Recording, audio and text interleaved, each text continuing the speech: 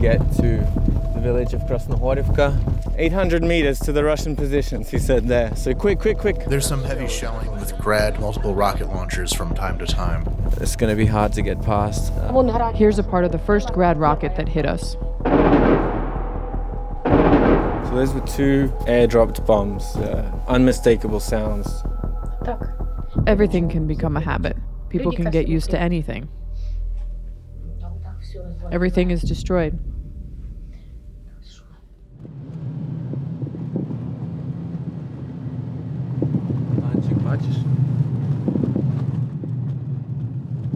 We get to the village of Krasnohorivka. It's actually a small city, but the interesting thing about it is that not only is it right on the front line, like the nearest Russian positions are just a kilometer or two outside the city limits, but it's also been on the front line all the way since 2014, when Russia's war against Ukraine actually started here. You just go a little bit further and you reach the city of Mariinka on one side, which doesn't exist anymore, and further north, Avdiivka, and to the east you have Donetsk itself. The fighting so far during the full-scale invasion, despite it being right on the front line, has been really not too intense. But that's changing.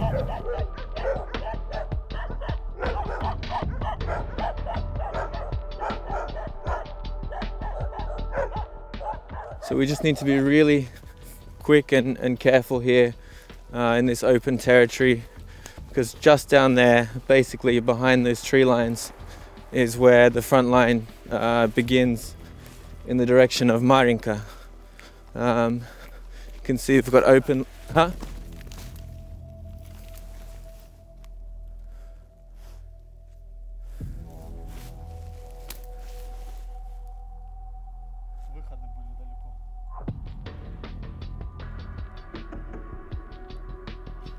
Okay, yeah, so he can just hear everything. We had some outgoing, and when you hear outgoing coming from far away from the direction of the front line, that could be coming towards you. That's why we just got down for a second. Oh, the store is still open. And in the middle of all that, we have a shop that's working with 3 dogs. So let's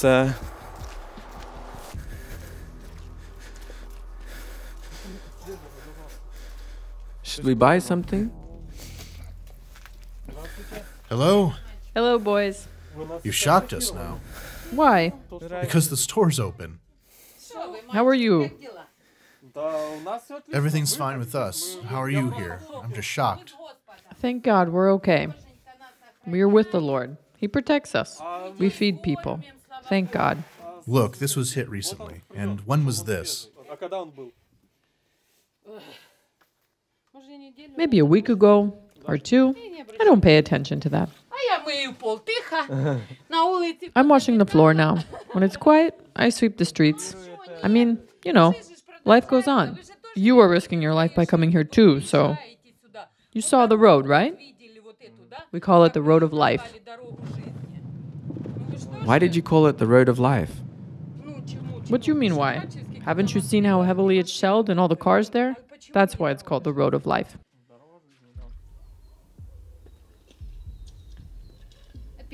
Ой, мандаринку. Мандаринку хотів би. Так, а що ще? Виходи? Да. Щоб все... Ой, ну так неудобно, да, ага. Гостеприимная, да? Швабра. We need to be quick here because, again, we've got that line of sight starting to clear up now. But there's something interesting he wants to show. You can see here, you've got the old petrol prices from back in the day, 2014, when the war just started. When you had these so-called Russian separatists, proxy forces basically, stirring up trouble, setting up checkpoints, occupying towns and buildings. This was one of the centers of operation, right between Mariinka and Donetsk over here. Ukraine later liberated that area, but since then, already this was just a kind of dead zone, and the front line was just there, not too far away from here. So since then, it's like a time capsule basically of and a reminder at the end of the day that Russia's war didn't start in February 24th, 2022, but almost 10 years ago now.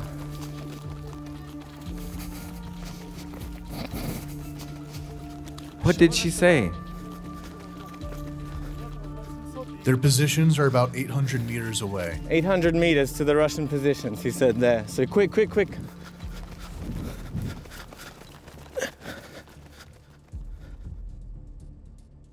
As you can see, there are still a couple of people walking around, a couple of people holding their shops in this area, but this is really pretty much almost the zero line. So almost all of these flats are abandoned. It's quite strange to see windows that are still not blown out yet. You can see the marks all around here of where artillery and shrapnel have just crashed through buildings.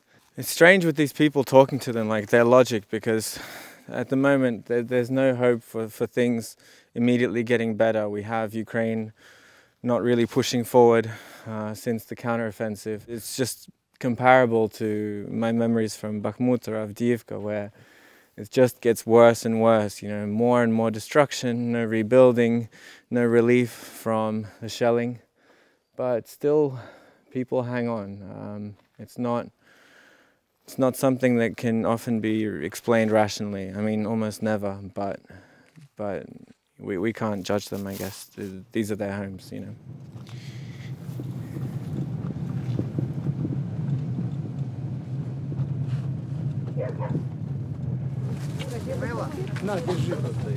Here you are. Who wants a blanket? A nice blanket? Not great. Yes, there's some heavy shelling with grads from time to time. For the last few months, right? Yes, a few days ago, my brother was in my apartment. A grad rocket flew right into the building entrance and made a hole on the 5th floor.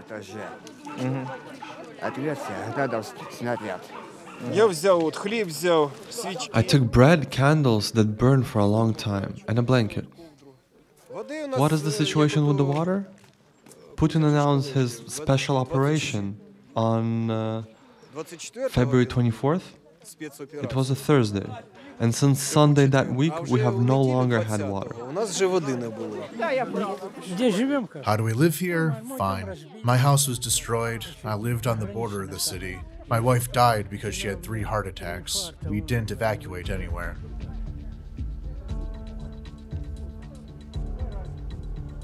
Even though this town was on the front line for almost 10 years now, what you're seeing around here, the destruction, almost all of it has happened since the full-scale war started, because by then it's going to be hard to get past. By then it was already the regular Russian army fighting at full strength, using all of its heavy artillery. The driver's saying that what we can see here, have a look at the trees blocking the road here for us, it's all new. So he comes in here pretty regularly, but basically every time you visit this place, another building, another thing has been destroyed. Just over here to the right, he was saying there used to be a palace of culture, these big buildings in each town that the Soviets built for cultural events, and there's just nothing left.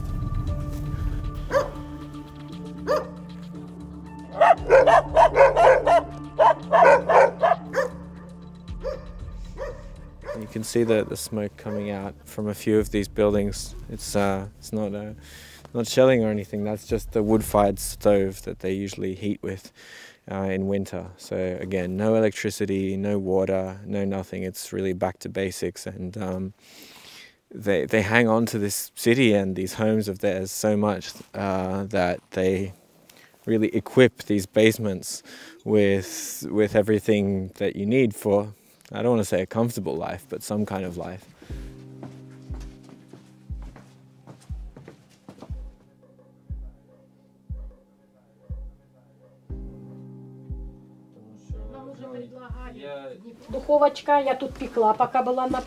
Here's the oven. I would bake when there was electricity, but I don't anymore. We still have a washing machine. Here's our laundry. We do laundry from time to time. Почему живу в подвале? Квартира разбита. Why do I live in the basement? 2 grad shells destroyed our apartment. There's nothing there, not even walls. There was shelling, we just accidentally happened to go down to the basement, and well, we haven't returned home. Then the second shelling happened. Oh, if we were at home, we would have been dead. Now we sleep here. I cook here. Today is a cleaning day for me. Here's the stove when there is electricity. Everything's electric, right? Yes, when there is no electricity, we wait. Sometimes we use a potbelly stove if the wind doesn't blow in here. We can't cook on it. We don't have enough firewood for that. We warm ourselves up with it a little bit. And we wait. We can also warm up some water to make instant noodles or drink hot water. I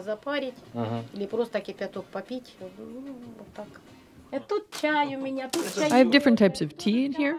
Here are my pans and scales for weighing flour. А что в пакетиках?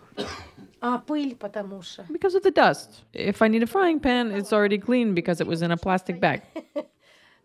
There's a lot of dust in here. A basement is a basement. Как дни проходят? Что делаете? Nothing. I sit in the basement. It's very quiet today. Well, we have a computer. When there is electricity, I turn on the computer. But there's constantly bang, bang, bang. I'm busy with the photographs, of course. This is one of the recent ones.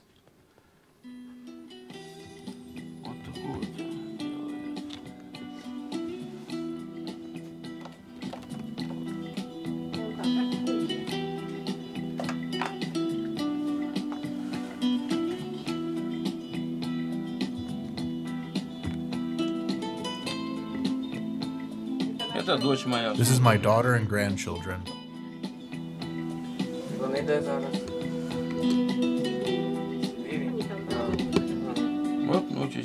My granddaughter is 2 years old. When we communicate with my daughter, Larissa actually communicates with her because I don't go upstairs. She communicates with her through a neighbor via the internet and receives photos from our daughter. Look at these beauties. I do it for myself. Well, when there was the internet, I posted it on my page, and now...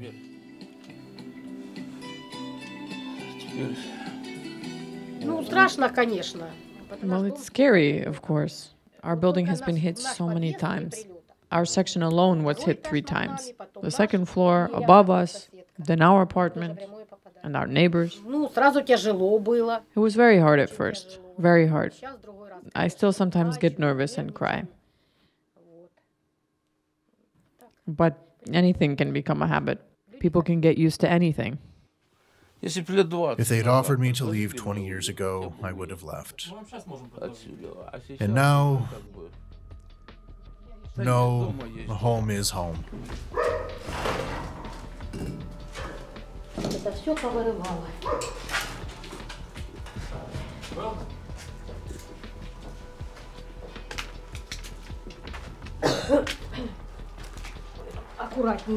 Be careful.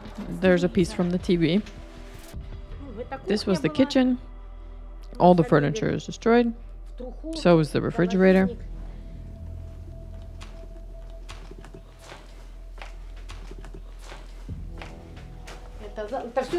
That's all that's left of the furniture.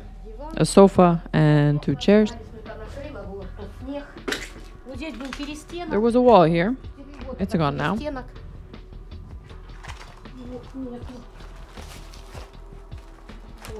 This is where it hit. It came in through the ceiling. Here's a part of the first grad rocket that hit us. I threw it out. I took the second shell fragment out of the basement and also put it into the trash. Everything is destroyed.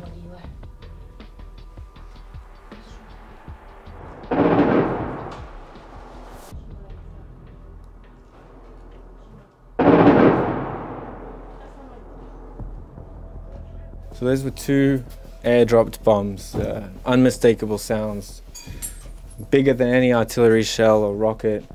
So Russian aircraft are working in this area. They've seen some targets and they've dropped these. They're usually these gliding bombs that fly a bit further and they have some precision function. Now we're just going to wait and see what other sounds we can hear because that's how you basically figure out who's firing where and when's the right time to get out of here. But we definitely do have to get out of here.